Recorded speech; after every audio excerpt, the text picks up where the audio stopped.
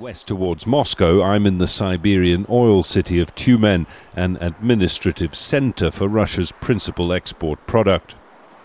Here, executives gather and workers produce the mechanics of the oil business. This is one of many factories serving the oil industry, making fittings, bolts and protectors for use on the oil rigs and pipelines. It's a Soviet-era business, thriving in an age of capitalist wealth. I've met some Communist Party supporters here and some who say they won't vote at all, but most say this. За Путина. За Путина. За Путина. За Владимира Владимировича Путина. Yuri Dudoyev has run this plant for 26 years, seeing it through the fall of communism, the upheaval of the 90s and the oil boom years since 2000. The manufacturing industry pays high taxes that only go to pay the salaries of officials. It would be much better if our taxes were reinvested into modernization.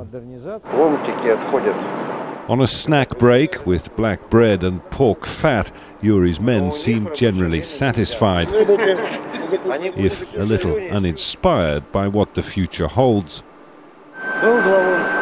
He has been in charge of the country for many years. He ruled well, and he will rule well. That's my opinion. Everything will be fine. What else can we do? We have to live and raise our kids, so we'll go on working.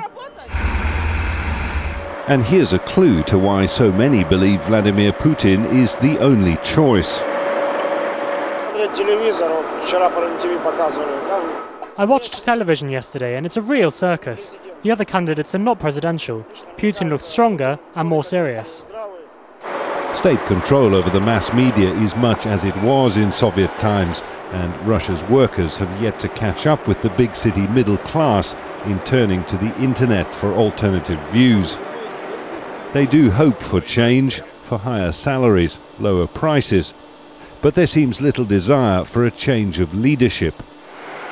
Here at least, among the workers, Putin for president is still a safe bet. Jonah, Al Jazeera, Tyumen.